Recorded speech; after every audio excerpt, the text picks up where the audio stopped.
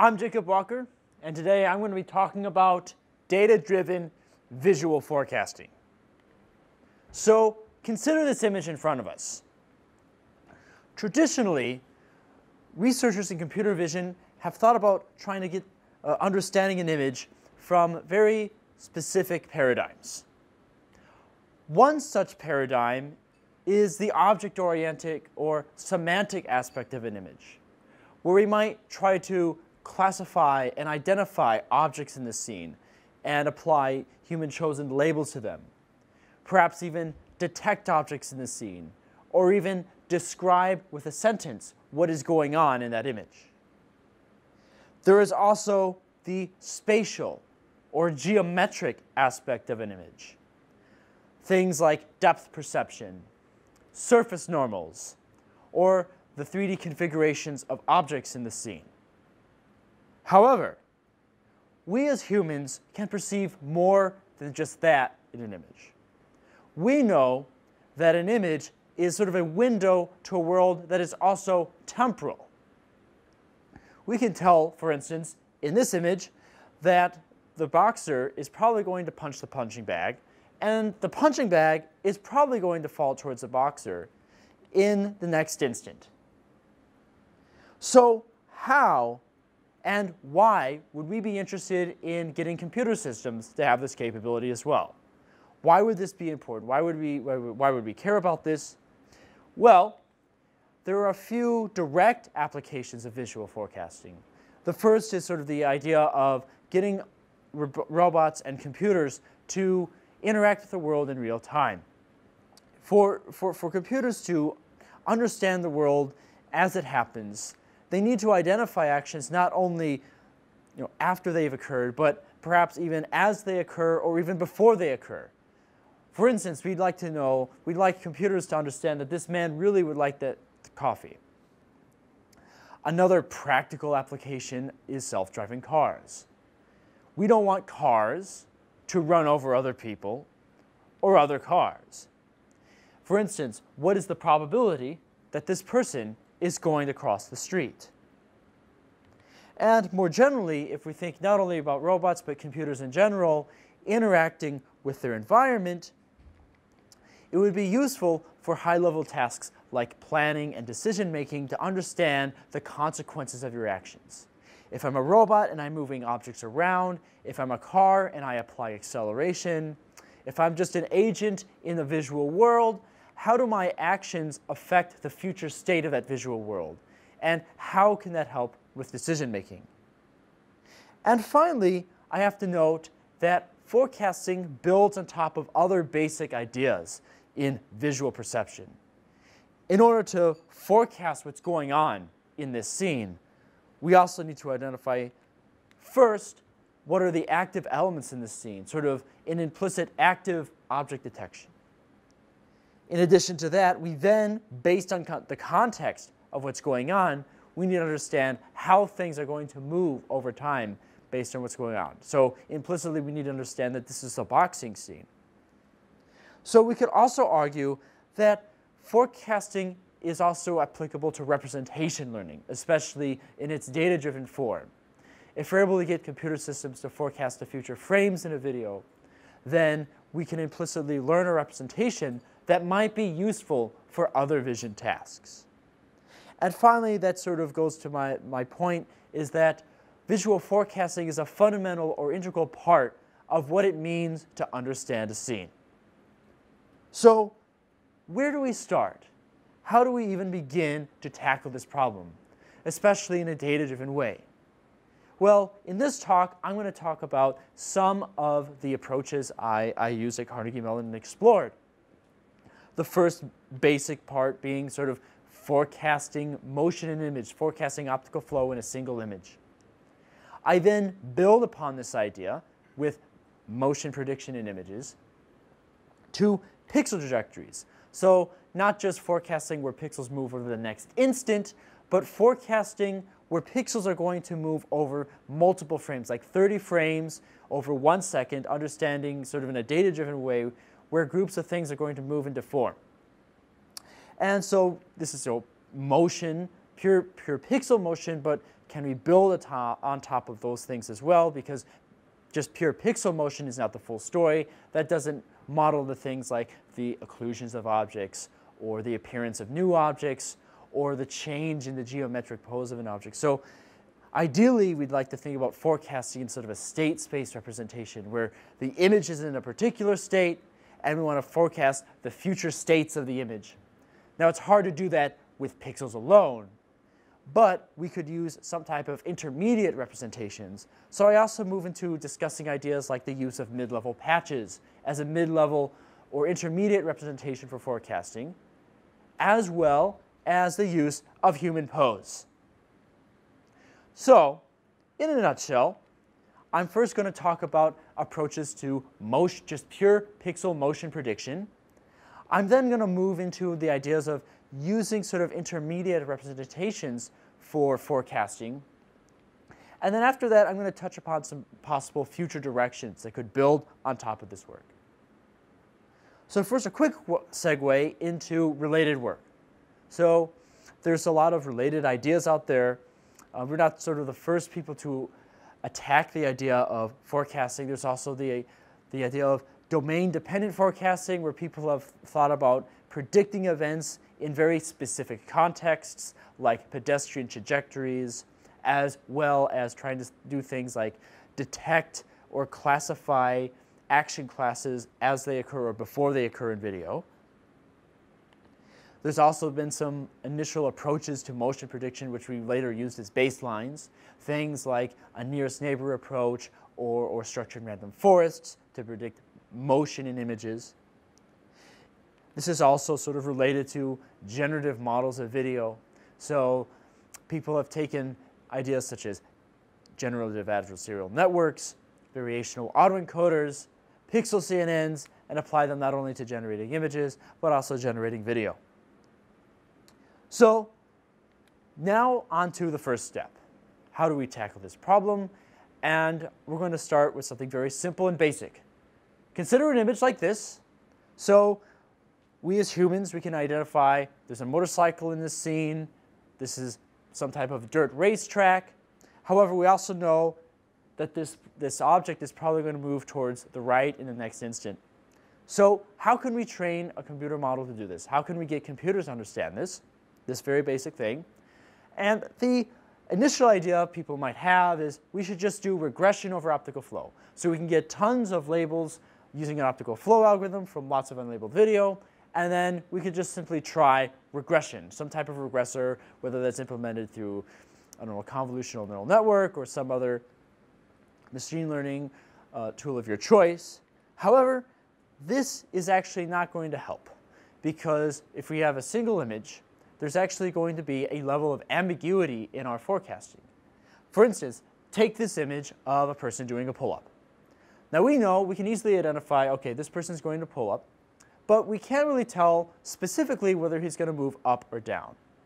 We have sort of we can sort of think of a probability distribution in our heads. Okay, half of the time he might move up, half of the time he might move down. We know he's not going to fly off the image plane. He's not going to do some type of side motion. So the probability distribution has a level of information. It's not completely random motion, but it's not completely deterministic as well. But the problem is that if we try to train a regressor with this type of data, then with ambiguity, just raw deterministic regression is going to tend to 0.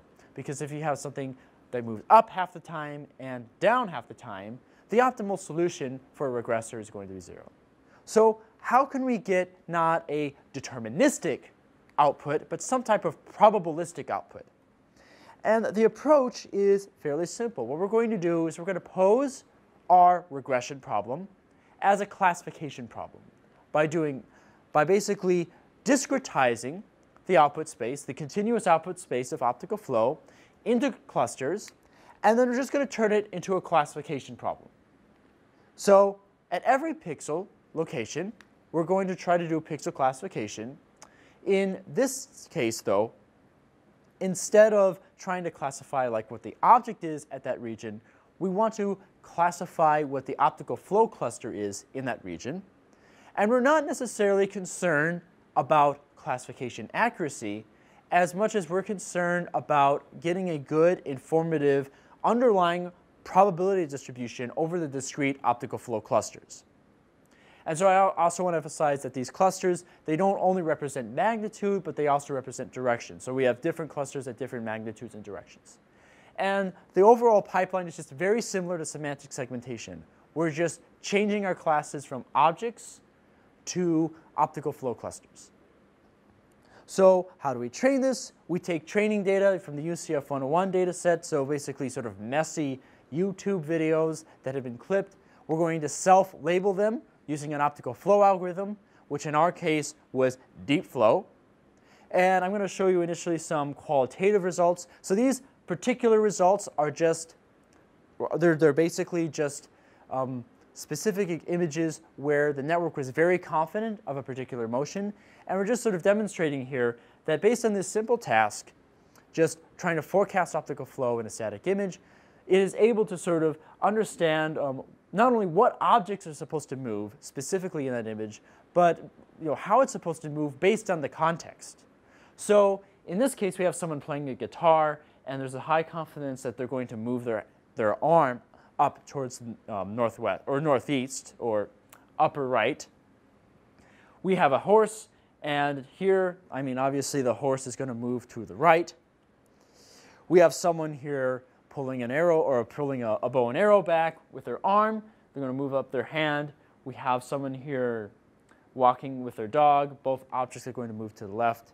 So what we're demonstrating here is that different parts of the body might move at different times based on what's going on. I also emphasize that it's not just simply slapping on motion based on the scene. It actually will use pose cues to change the output within the same scene and the same person. So this is just a static frame prediction. And here's another one. This is just static frame. I'm just demonstrating here that it's taking in all types of contextual cues to forecast the motion. So based on this simple idea, you're able to get a model to understand image context as well. So how do we quantitatively evaluate this? Because just using endpoint error isn't going to be very helpful for the reasons I described before, because there's ambiguity. So we evaluate this in the following way. At every pixel, there's going to be a distribution over optical flow motions, and then we're going to rank them according to probability, and then we're going to look at a ground truth optical flow within that location, and look at how that ranks under the probability distribution, and report how often the ground truth came within maybe the top 5 or top 10. And by this way, we're able to really see a difference between our approach using a CNN and just some baseline approaches based on things like nearest neighbor or structured random forests. So we did this on the UCF1 as well as the HMDB.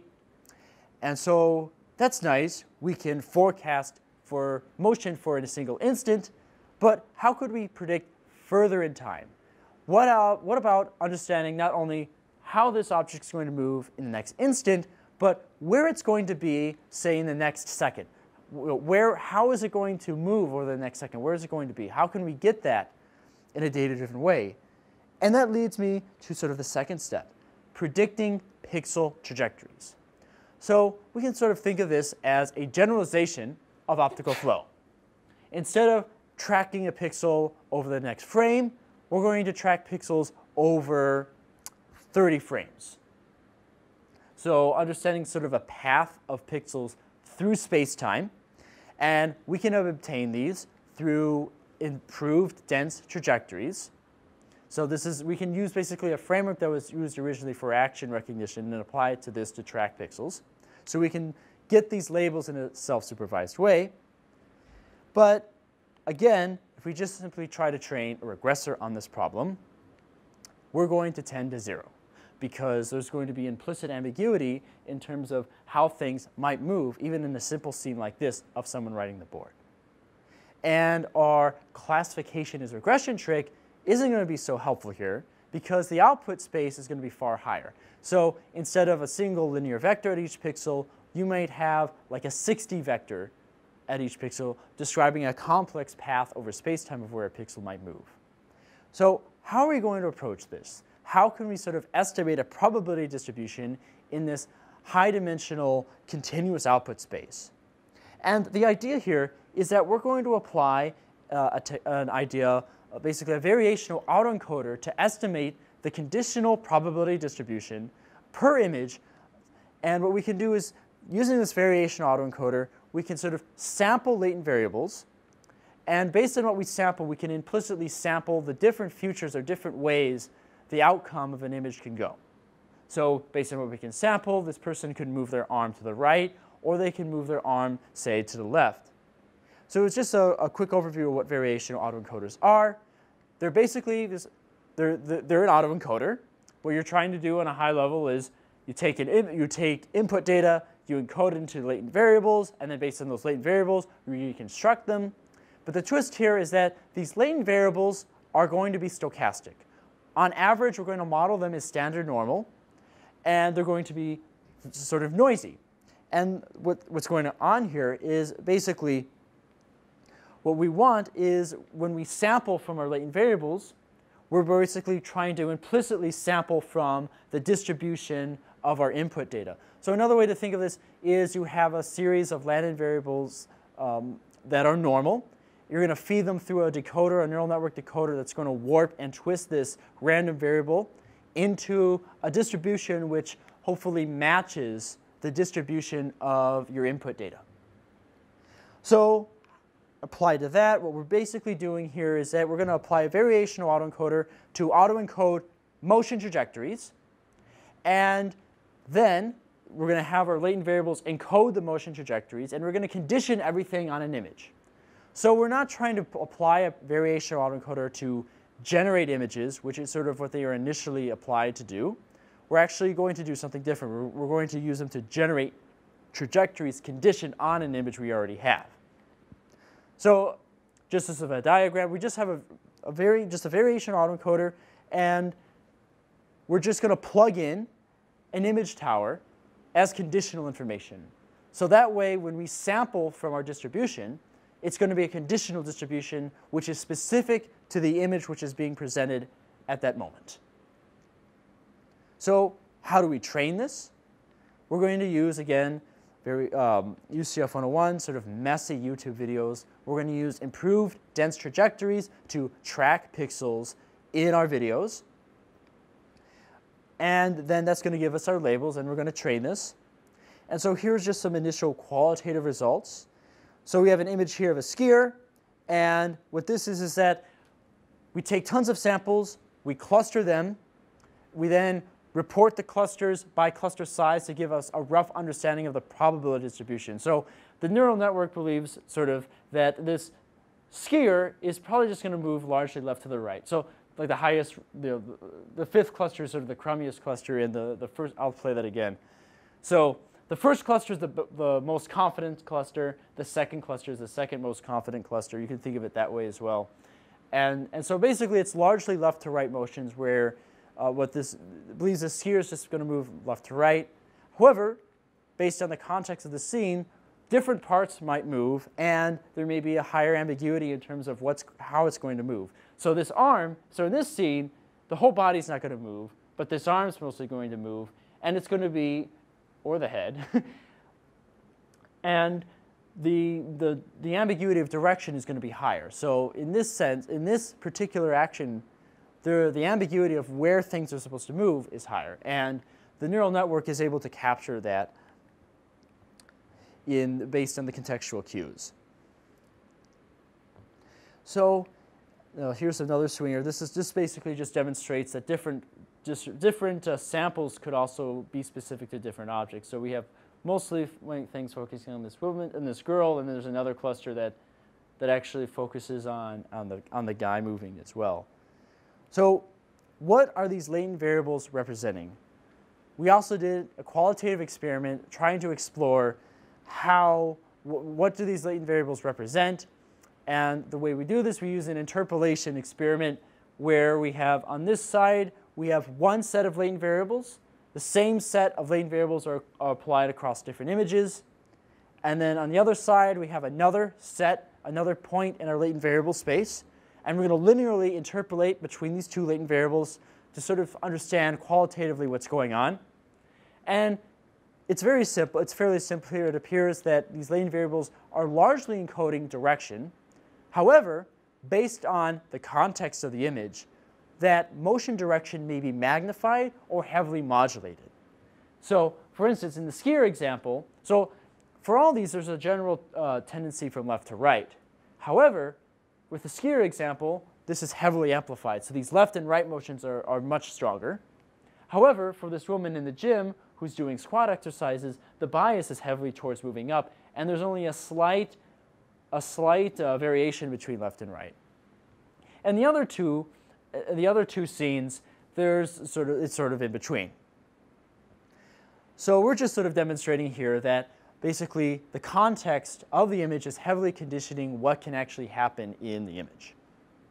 How do we evaluate this? So here's some qualitative results. What about some quantitative, some numbers? Well, how do we evaluate this? Because this is not necessarily a simple thing either. We just simply can't say, oh, this is this. Given an image, there may be multiple different reasonable outcomes. And our ground truth might give us a single outcome, which is correct, but it's not the only one. So how do we evaluate this? What we're going to do, we're going to have sort of two approaches, two metrics. The first is negative log likelihood. So we're going to take a lot of samples from a variational autoencoder, use a kernel density function to estimate a probability distribution, and look at the probability of the ground truth under that probability distribution. Another way, which is a bit maybe more intuitive, is Euclidean distance, but with a twist. What we're going to do is we want to say, so we have our algorithm that can generate samples, and we're going to say we're going to give you only like 10 chances to generate things, and we're going to look at the error of the closest sample to the ground truth, and we want to see how that error decreases as the number of chances or number of samples increases, and we're going to compare that with our model against the baselines. So that's sort of the second way to evaluate this quantitatively. We also did a representation learning experiment. So all we did was train a model to basically just forecast pixel motion in videos. But that actually, as I said before, that actually has to build upon a lot of other things. You have to identify what pieces of the object or what object is supposed to move based on what's going on in the image, right? So it has to learn sort of an implicit representation to do this. And could that representation be applied to other vision tasks? So we took our trained neural network and we applied it to Pascal object detection to see what happens. So what we find is sort of interesting here.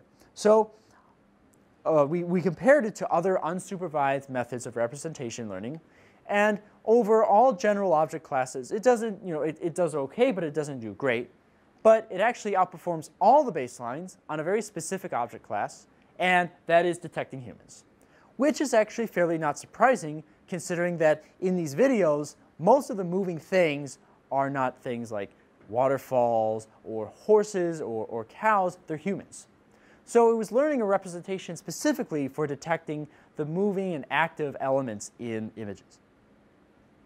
Okay, so this is nice. We can forecast and model pixel motion in images in a data-driven way. But this is, of course, limited for a variety of reasons. The first is, I guess, from an aesthetic standpoint, it's still sort of blurry. Another issue is that all you really can do is sort of identify and move existing pixels around. You can't really model things like the appearance of new objects. You can't model things like occlusions. You can't model things like the changes in the geometric configurations of objects. So how could we move beyond this? And you could sort of think about another approach to forecasting where you have an image and it's in a state space and you want to forecast the future state of the image. The problem with doing this directly with pixels is that that's really difficult to do, because if you ever train a model in pixel space, it's a very high dimensional space, and you're basically going to force it to model all these concepts at once. Not only model, like identify what objects are there, but also model the geometric configuration of objects, as well as things like lower level things like texture and shading and color, which may not actually be that necessary depending on what you want. So what about another idea?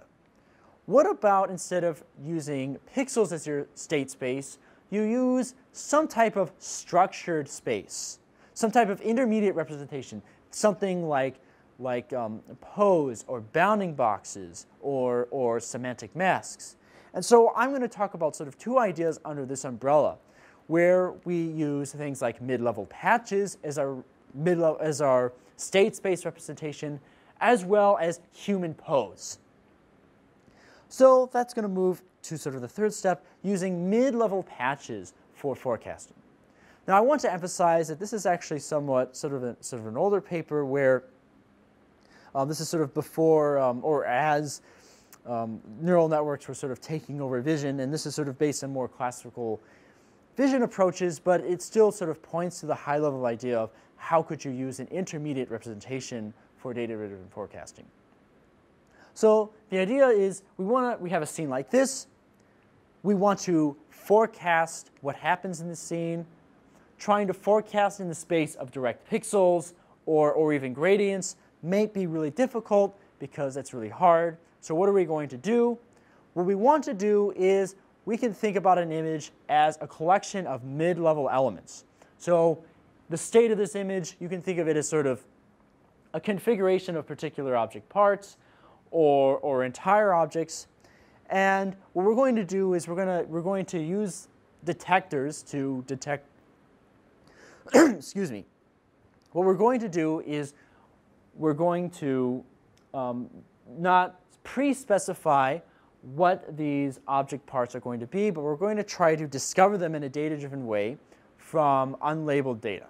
So in our case, we're going to use videos from a specific domain, cop car chases, and then we're going to apply a discriminative technique. This is by Saurabh Singh in 2012, where we're going to discover specifically little hog detectors that represent either objects or pieces of objects. And these little hog detectors are basically going to be specifically the ones of visual elements which distinguish this domain of data, which are like cop car chases, from the rest of the visual world. So this process is going to obviously detect things like cars from different positions, as well as other things like trees and street pavement markings. And so these little hog detectors are going to give us a state space which we can then plan and manipulate to understand how the future might proceed in an image. So for instance, given the state here of a hog patch, we can plan out not only how this hog patch might move on top of the image plane, a distribution of motions, but also a distribution over how this hog patch might change into other hog patches, which represent a sort of a change in pose or change in appearance. So basically, you can think of this as sort of planning out in a joint state space of location and appearance. So how do we do this? How are we going to train this model? What we're going to do is we're going to have hog patches. We're just going to train not only how they might move over the image plane, but also how they might transition to other hog patches, and sort of learn a sort of simple Markovian or discrete transition model for each of our detectors. So we have detectors here on the left, and here what you see is sort of a ranking based on probability of the most likely transitions. So basically what we're basically seeing here is we have hog detectors, and then they're most likely to transition into other hog detectors which look similar but like slightly change in poses, as well as directions on the image plane specified with the arrows. And so we have this, and we also combine it. I'm going to go through this really quickly. We combine this transition model with a simple nearest neighbor based texture scene interaction model, which gives us so in addition to our transition model for our hog patches, we also have an interaction model which basically says, given a hog patch like this, here are the regions which it can sort of move upon. So warm regions are high likelihoods, cool regions are low likelihoods. And what we can do, so this is just a demonstration of how you get that. It's just text your nearest neighbor. So we have a reward map, we have a transition model, and what we can just do is we can then plan out transitions which maximize reward or affordances. And we can do this over the whole image plane. So here are some qualitative results. Here we have an understanding that this car is going to move forward, avoid this bus, and change roughly in pose. Here's another example where we have a car moving down this squiggly road here. There's distributions of trajectories, and then we have one trajectory of it sort of moving around this road. How do we evaluate this quantitatively? Now this was sort of a very constrained domain. So what we did is that we hand labeled the pixel tracks in our ground truth data on the image, and then we compared the Euclidean distance of the actual car trajectory with basically the top 5 or top 10 trajectories generated by our model. I also want to emphasize as well that this is not just about cars. We also demonstrated that this could be applied to other domains as well. So we took our framework and we applied it to the VRAT data set, which is just videos of pedestrians walking out in outdoor scenes. And in this case, it just didn't discover that cars were the moving things, but people were. And it had its own interaction model where we forecast where people walk around cars as well as on sidewalks. So, yes? Did you try to use neural networks for this? Or? This is sort of before the neural networks. Yeah. So this is actually a fairly older paper. Okay. And so the idea here is that you could sort of take some of these ideas and upgrade them to neural networks as well. This is sort of like how could you plan in a state space without doing it directly in pixels? You could use some type of intermediate representation for your planning as well. Yeah. Yes? Will you ever predict more than one thing moving? Right. So in this case, we're just making the assumption of one thing moving in isolation. We did not have multi-agent, which is sort of a step beyond this paper.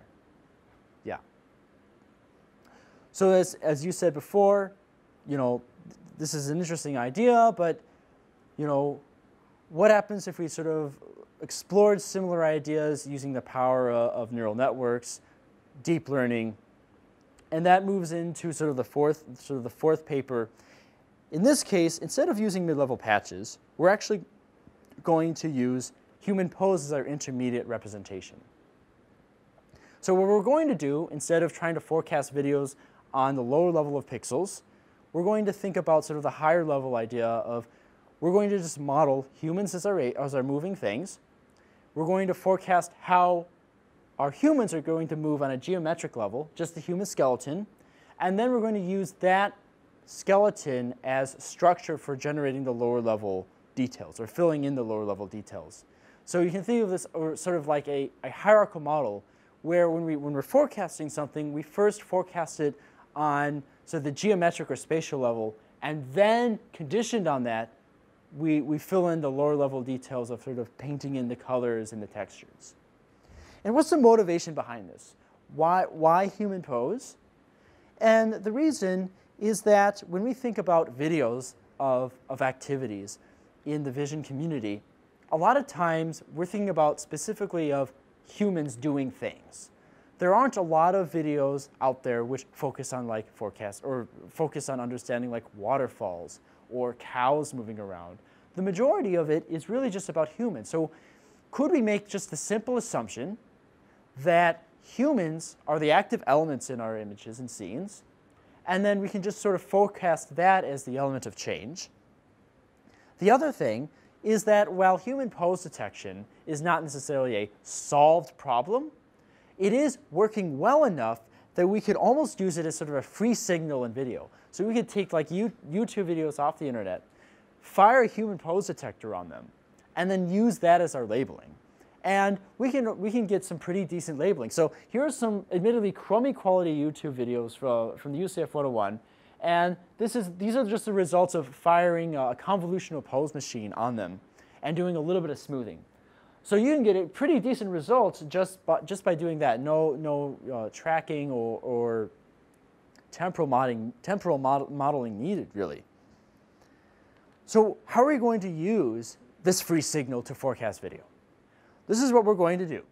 We are going to combine the power of variational autoencoders with generative adversarial networks to do a complete image or video to video forecasting. So what we're going to do is we're going to have an input clip.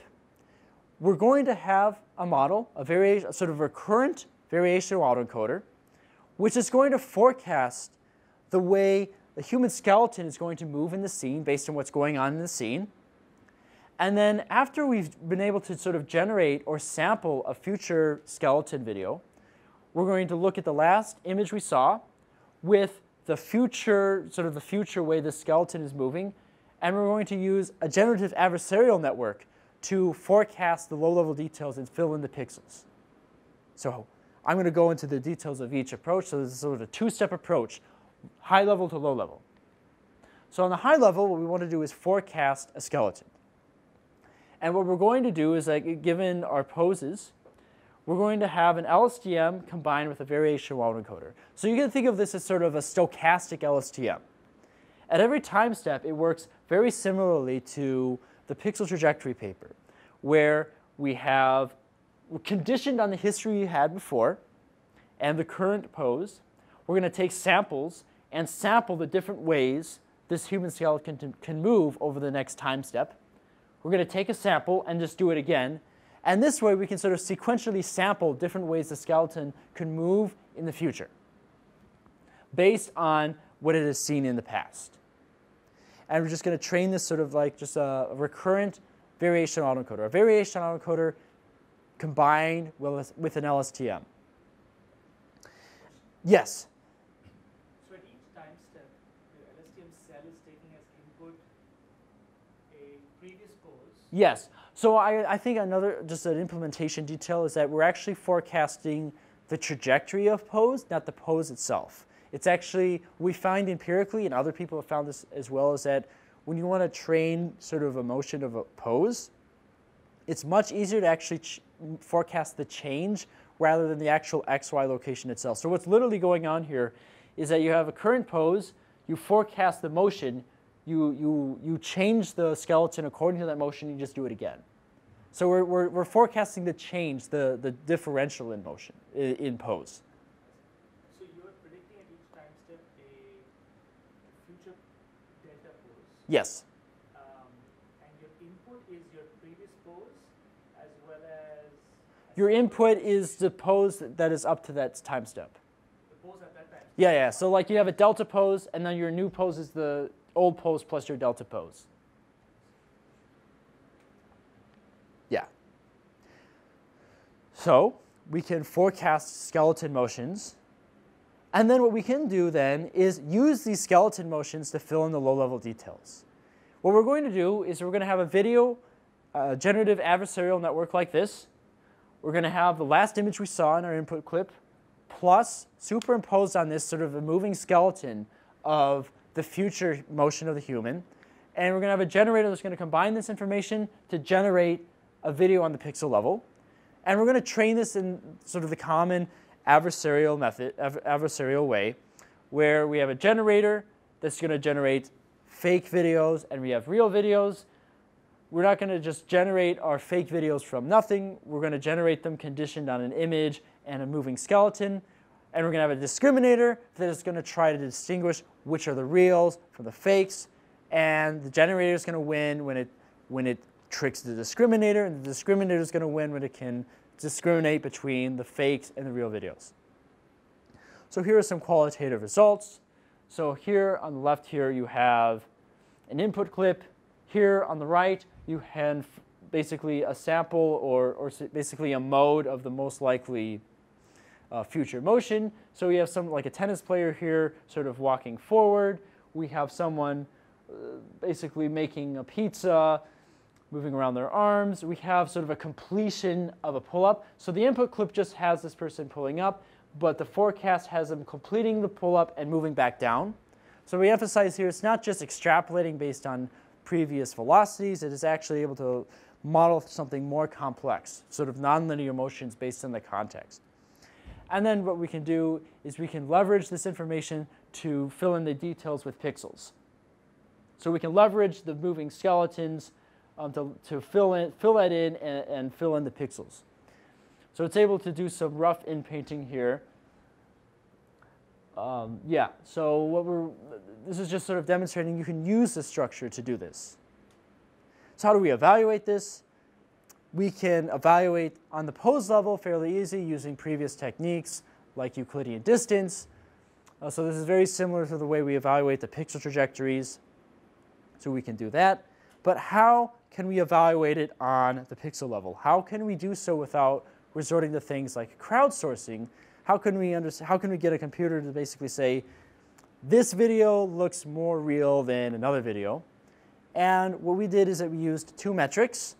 We used inception score, which is borrowed from the generative adversarial community, and we used also an MMD metric. So the way the inception score works, it works on this intuition. We're going to assume that we have a third-party classifier, which classifies semantic elements in our videos. And what we're going to do is this. We're going to make the assumption that if your generator is generating crummy things, then if you fire a classifier on it, it's not going to identify anything of value. And so the outputs of the semantic labels that come from this classifier are going to be very close to the prior distribution of labels on average. It's not going to find anything very distinctive that it identifies very well. However, if you have imagery which looks fairly real, then if you fire a classifier on this, then a classifier is going to pick out specific things it can identify very well in its imagery, and the posterior of your labels, given your data, is going to be pretty far away from your prior. And so we're basically going to try to maximize this distance as much as we can. So the higher this number, the better your videos or images look. And then MMD metric is sort of a similar idea. We have a third-party classifier. You're going to extract semantic features from your third-party classifier. But instead of thinking about label distributions, we're going to think about just an error metric, where how far away is the distribution of your semantic labels in your real videos versus the fake videos. So the smaller this metric is, the better.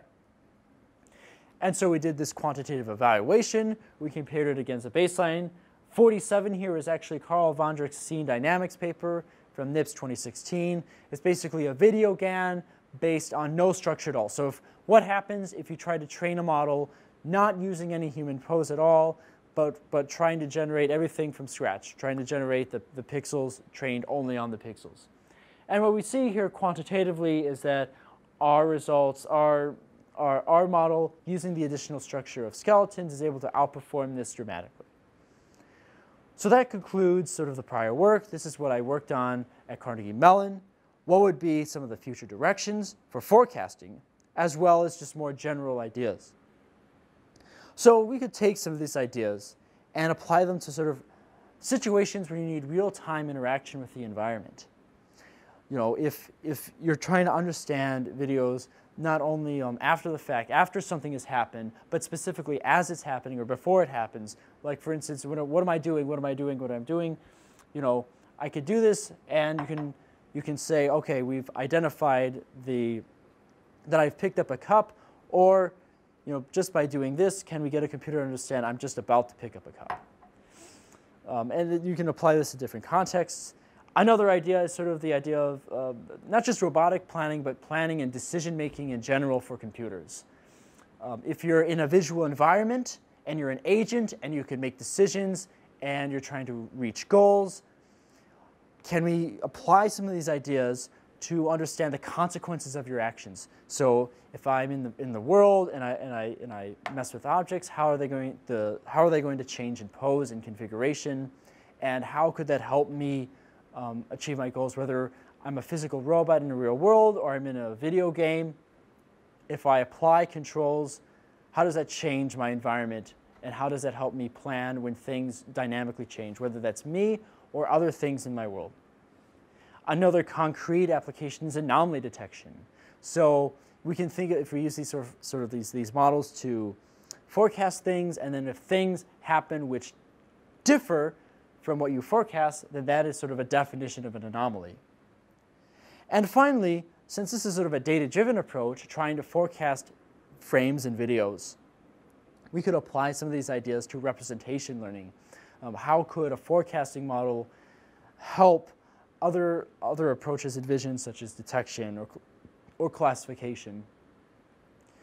So that concludes my talk. Thanks a lot.